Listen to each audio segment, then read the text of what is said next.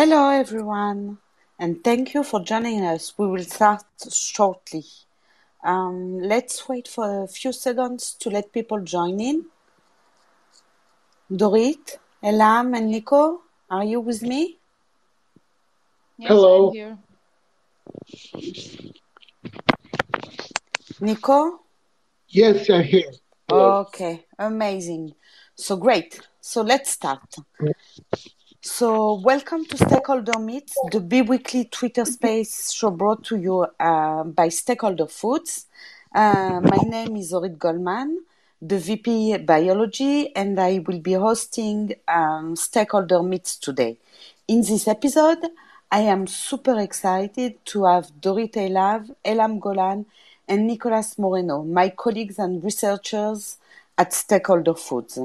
So after our previous episodes where we talk about the cell, the source, the isolation, the growth, the characterization of the cells, the process from an isolated cells to a cell line, today we will go from the tissue culture to our table and we will talk about the texture and flavor.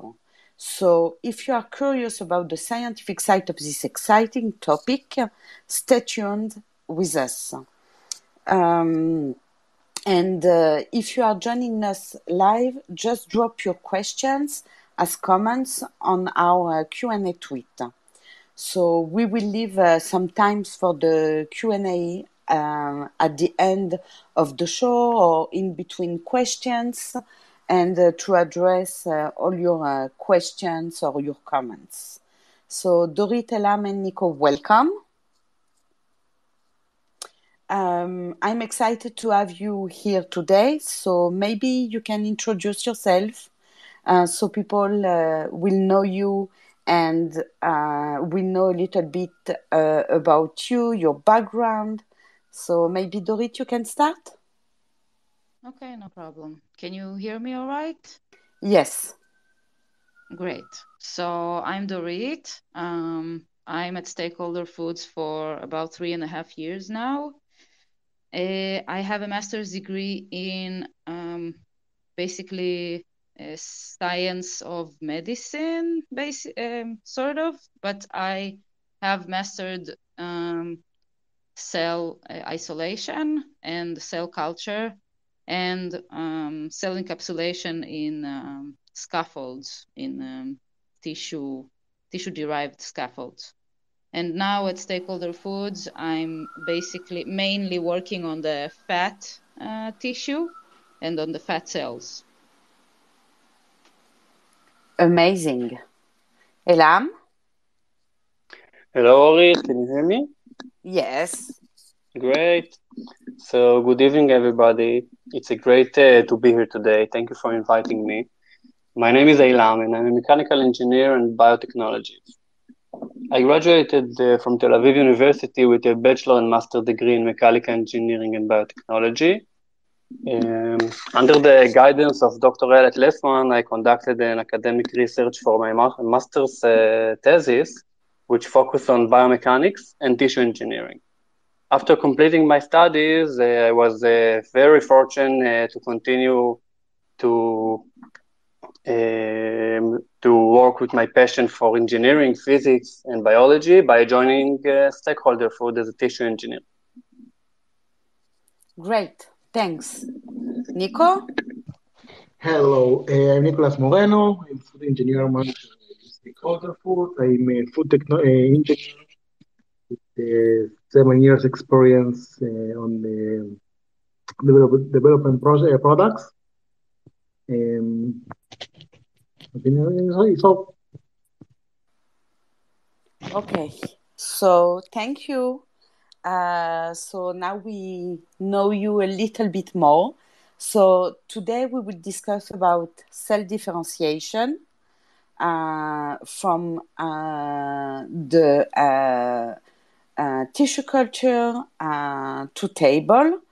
And maybe we can a little bit introduce what is cell differentiation.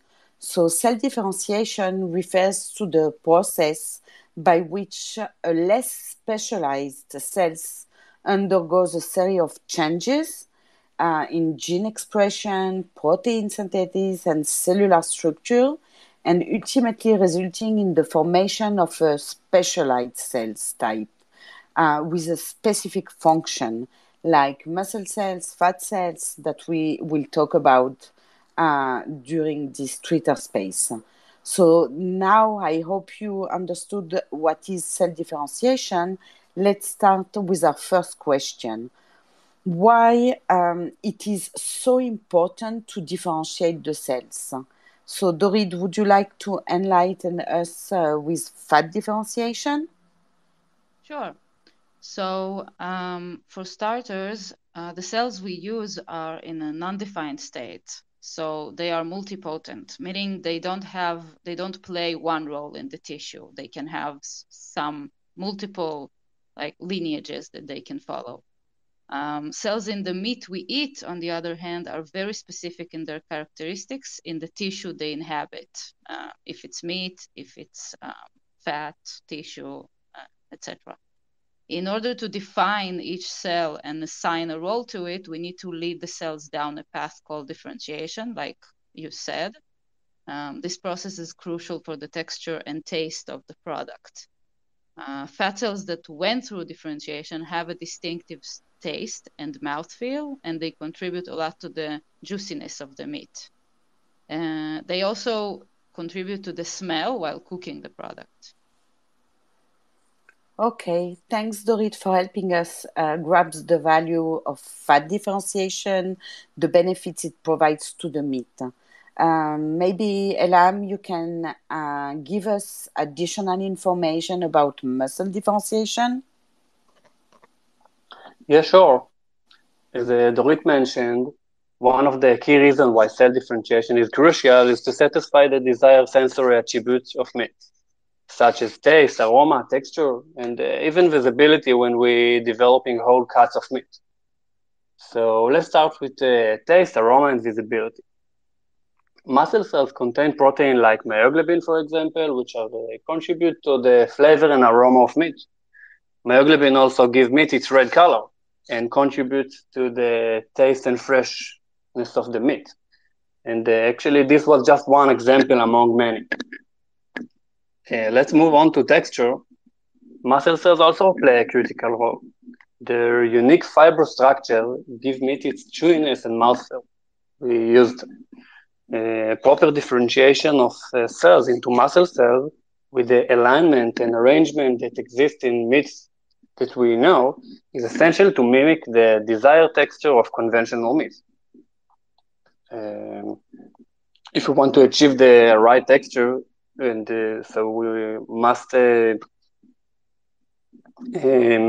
mimic this thing and this process of differentiation. Great. So that now that we know that meat sensory qualities are influenced by its fat and muscle, how exactly can we make sure that the cultivated proteins we use maintain the nutritional value of the original tissue, the meat that we are buying in the supermarket? Eilam, do you want to take the lead? Yes, sure. First and foremost, muscle cells are a primary source of quality protein in meat. Muscle cells contain protein that are rich in essential amino acids, which are the building blocks of protein, and they are essential for our body growth and the action of repair and maintenance of our body. And about fat, Dorit, maybe you want to explain about the fat? Yeah, of course. So, like I said earlier, in addition to the flavor and juiciness that are directly sourced from the fat, we can also enjoy high quality nutritional value, such as omega-3 and omega-6 fats that can be found in meat. In addition, our body requires fat from nutrition to build healthy tissues, especially in the brain, which consists of up to 60% fat. Another positive not another, but a big positive point for cultured fat is that we have the possibility to control the fat composition to some extent. allowing us to add the desirable fatty supplements and maybe subtract the undesirable fats from the final product, such as trans fats that we can find nowadays in meat. And cultivated protein are a promising alternative to the traditional animal products, but it's important to ensure that they maintain the nutritional value of the original tissue. Here are some ways to obtain. We can optimize the growing condition. The nutritional composition of the final product is heavily influenced by the growing condition of the cells, and by optimizing the nutrients and environmental conditions for the cells, we can ensure that the final product is nutritionally similar to the traditional meat. Okay, thank you, Dorit, Eilam, and Nico, by explaining us how the nutritional value are important and how we can reach those nutritional value to be comparable to the meat that we are buying now at the super. So maybe we can dip a little bit more in the science part now. So Dorit, Eilam, can you please explain us the process of fat and muscle differentiation? Maybe we can start with the fat differentiation process. Dorit? Okay. Nowadays, there are two general categories of cell differentiation processes into fat cells. One of them includes chemical compounds like anti-inflammatory drugs and hormones that activate biological pathways in the cell to induce lipid droplet formation from different substrates that the cells take up from the growth medium, such as sugars and fatty acids. These chemical compounds are usually added to the growth medium and are not safe to eat. This protocol is mostly applied in academic research as proof of concept of adipodifferentiation. The second category includes enriching the growth medium with substrates that induce formation of lipid droplets inside the cells. These substrates are often selected to be food grade, so that means they're safe to eat, making this category much more attractive to the cultured meat industry, and is also the process we apply at Steakholder Foods. Once the cells produce lipid droplets within their cytoplasm, they start to grow in volume and swell up to contain as much fat as they can. The cells also produce triglycerides, just like the cells in the natural body of the animal. This process induces a self-positive feedback to produce more FFAs and more triglycerides. Great. So this was about fat. What about muscle differentiation? Eilam? Yeah. One approach for muscle differentiation is through mimicry of the biochemical process that occur during muscle differentiation in vivo, means in the body of the animal, like in the body of the animal. This involves using a unique growth media and culture conditions that provide the necessary nutrients and growth factors which require to guide the cells toward muscular differentiation. In addition to this conventional method, there are other physical stimulation methods that, such as mechanical and electrical stimulation, which can be used to mimic physical microenvironment of the muscle cells in order to promote their differentiation and maturation. I want to emphasize something important. I want to emphasize that achieving good muscle differentiation is a critical step. However, it is not enough to only achieve differentiation because the maturation process of the muscle tissue is equivalent. It's also important. Actually, it's equivalent important to the other one. The maturation plays a critical role in creating the natural texture of muscle tissue. This is achieved by creating thick, aligned, and elongated muscle fibers that give the tissue its texture. And furthermore, the maturation process of muscle tissue also leads to increased production of the protein inside that we're interested in, because we also want the product will will characterize by a good nutritional value. Great. So let me check if we have a... So now we understood well that to differentiate the cells, we need some goodie.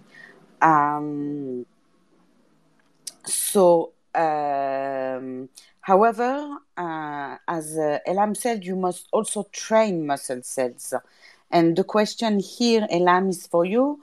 Can you please explain a little bit more about the mechanical and electrical stimulation?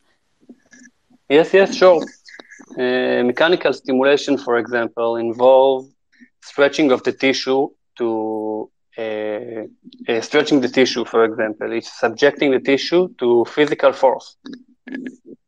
If I were close my eyes for a moment and imagine myself as a cow that's walking peacefully in a meadow, my muscles would cyclically stretch and relax during the movement.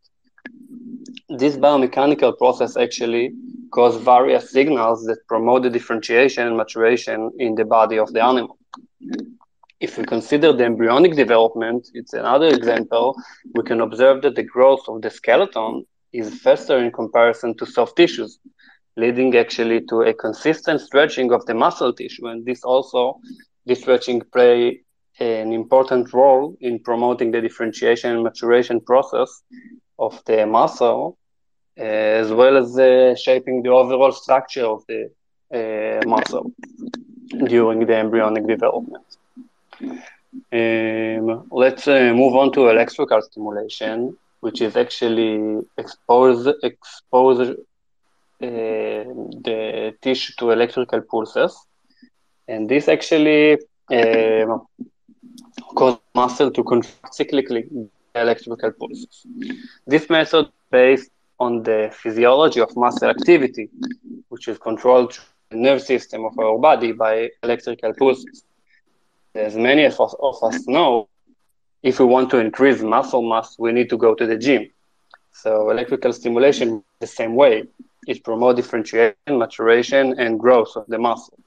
So just like going to the gym, using electrical stimulation can help us to produce cultured meat with larger, more mature muscle fibers and more natural texture. Okay, but how do you know whether you've succeeded in producing meat, muscle or fat cells that are on par with native ones? What are the quality expectations? Dorit, Eilam, Nico? Sure, I can answer that first. Okay. So the first step towards defining a desirable result is to induce the differentiation in tissue culture conditions and staining of the cultures with reagents that are specific to the differentiation process we induce. In adipodifferentiation, which is our name or the biological name for differentiating stem cells into adipocytes, we want to stain the fat inside the cells. In this process, we compare different protocols according to the intensity of the staining. If we use fluorescent dyes or if we use chemical dyes. In addition, we test the protocol's success by seeking specific markers that are present in the natural process of cell differentiation, such as cytokines that are secreted during the differentiation or cell markers that appear during differentiation and so on. Because the fat contributes to the flavor and texture of the tissue or the product, we would also like to reach a specific result in those parameters. So it is very important to perform taste and smell tests after the differentiation process is done, or even in intermediate time points during the process, so we can compare the taste of the native fat tissue to the cultured one. In parallel, we perform lipid profiling of our differentiated samples, and from that, we learn what the cells do to the substrates we provide and how each composition affects the flavor, smell, and texture of the product.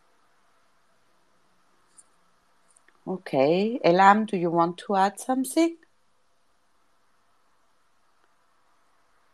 Yes, I describe a bit about this topic, which more relevant to muscle differentiation.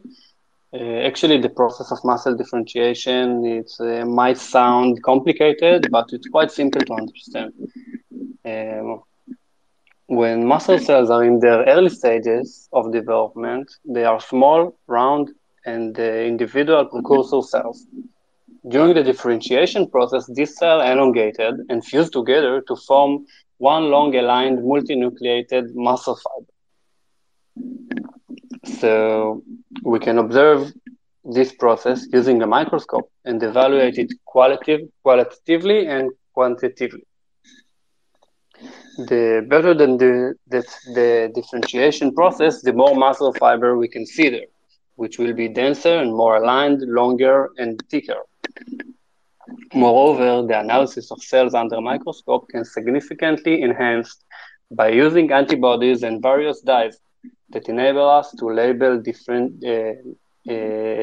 components of the cells, such as nuclei, for example, or various skeletal and muscle-specific protein.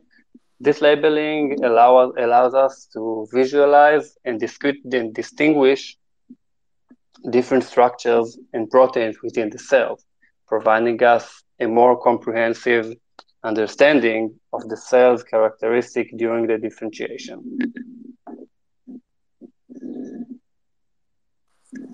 Okay, thanks. So this was about the cells, differentiation of the cells into fat or muscle cells.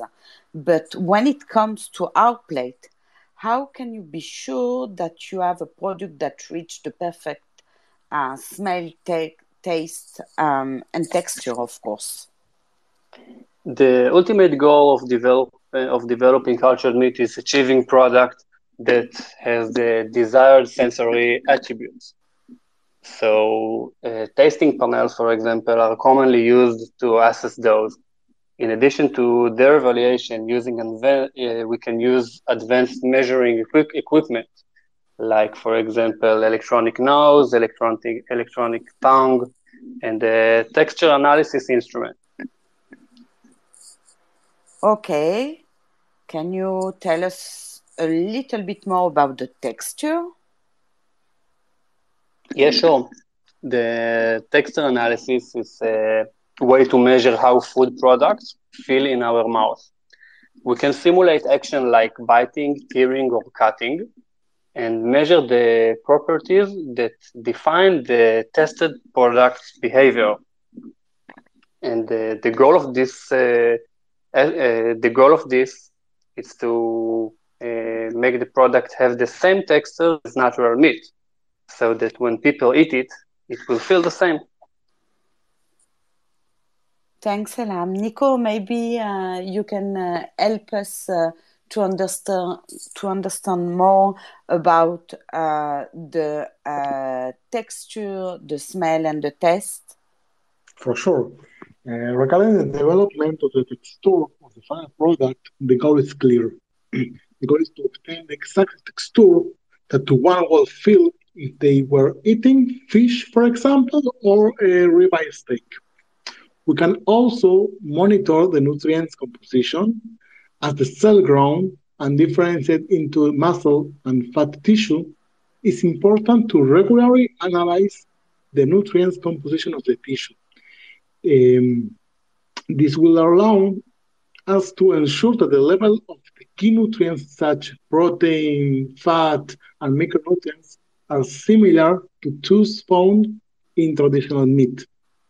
We can also consider adding nutrients. If it's necessary, we can add specific nutrients to the ground media to ensure that the final product have a similar nutritional profile to the traditional meat. And finally, we are conducting taste and sensory test. In addition to the monitoring the nutrition composition of the final product, it's important to conduct taste and sensory taste to ensure that the cultivated protein have similar sensory quality to the traditional meat. This will help to ensure that the product is accepted by the consumer, and we can use as a valuable alternative to the traditional meat. Great. So now we have the cells that can differentiate into fat and muscle cells. So we have the cells, but how we can make a product, a final product? Eilam, Dorit, Nico? I will go first. Okay. So the answer to this, actually, there is a lot of ways to generate products with differentiated fat and muscle cells. One way, for example, is to incorporate the cells into plant-based products. By doing so, we can create products that are much more similar to natural meat compared to other meat analogs that exist today. And we're talking about sensory aspects, texture, taste, aroma, and even the appearance of the product. Additionally, with the help of cell culture and also 3D printing technologies, in our case, we can create products such as carpaccio, where a thin mosaic of muscle and fat cells are connected together in the right arrangement, and even whole cut of meat by imitating the arrangement of muscle cells and fat cells in cuts like sirloin, filet, entrecôte. And actually, this can be quite similar to the carpaccio, but we built a 3D piece that it's much thicker.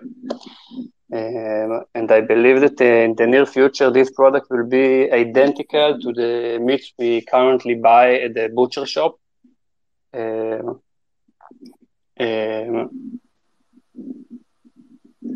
Okay. Dorit? What about the fat? What we can do with the fat? So when it comes to fat, there are several ways to generate a product from the cells after they differentiate. One of them is to use the cells as fatty biomass in processed products, such as vegan patties that are supplemented with cultured fat or for added flavor, plant-based sausages and burgers, for example. Another way is to encapsulate the cells in a three-dimensional scaffold material and combine muscle differentiated cells to produce a whole cut product. A third option is to use fat as an independent product, like tail fat, after the cells are cultured to form a standalone tissue in a specific process. This product can be used for barbecue and anything that requires fat. Soups. Barbecue is better than soup. Sorry, Dorit. Probably. Okay, Nico, if tomorrow I'm giving you fat cells and muscle cells, what are you able to do with that? Once you have the cells and the product, sorry, once you have the cells and the production process optimized, we can begin to formulate the product. This may involve combining the cells with another ingredient, such plant-based products, to give final product mouthfeel and flavor to identical to original products. But at the end, we won't need to mix our cells with different or another ingredients. We will have a 100 cultivated protein product. Okay, so maybe we will have 100% cultivate protein product that it's printed, hopefully. So thank you very much, Dorit, Eilam, and Nico. Thank you so much for all your explanation. I really hope now you have a clear understanding of this subject and how we can create differentiated cells to make culture protein from immortalized cell line, developing in big quantities. So let me check. No, since there are no other questions from the audience, we will wrap it up. So I sincerely hope you appreciated the scientific series on cultivated protein, as I did. So keep an eye on our social media, please, for updates and upcoming events. So thank you all for listening. Thank you again, Dorit, Eilam, and Nico. And see you soon. Thank you. Thanks. Thank you. Good night.